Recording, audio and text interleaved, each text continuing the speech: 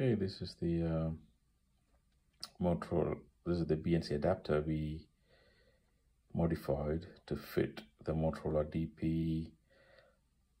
DP4400, and 4800 series radios, because it has a closed SMA connector, so which means you cannot see the SMA pin inside the radio, connect in the radio, like if you look, for example, like the 3600s.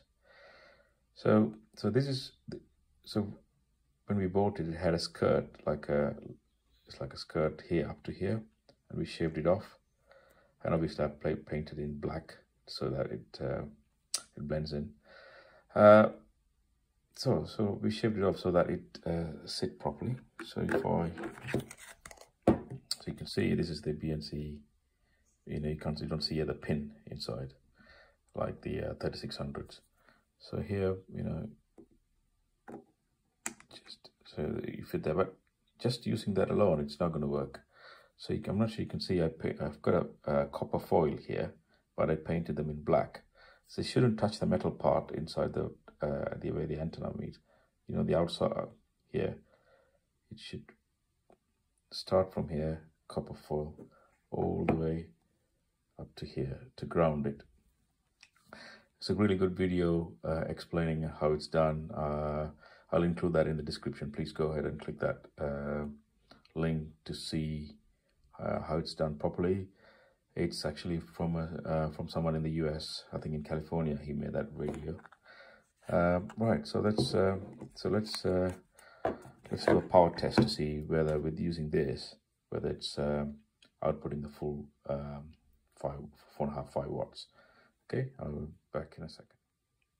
Okay, now the adapter is fitted here, and we attached the Showcom SW33 power meter to it to measure the power output. This is a really good power meter. You can also measure the SWR.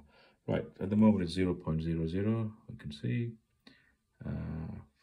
measuring the forward power. So 145.500 is a 2-meter calling frequency. Let's see, battery is almost nearly fully charged. So it says 4.5 watts, 4.5 watts. So yeah, it's just working as it should, the adapter. So yeah, no issues at all. Anyway, look, important thing is look at the link in the description to see how to get this working. It's a nice radio. Shame we couldn't use it without this copper foil. Anyway, as long as you paint it in black, it blends in. And also you can just use the standard antenna as well, without removing the without removing the copper foil. So it works fine. Just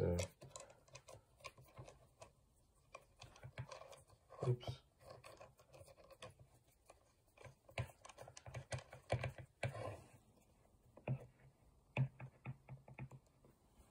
So yeah, so you can you don't need to remove the foil. You can just but the important thing is I used 2 foil, one on top of each other, because the last time I just easily you tear it up. So anyway, check the link in the description for more details. Bye for now.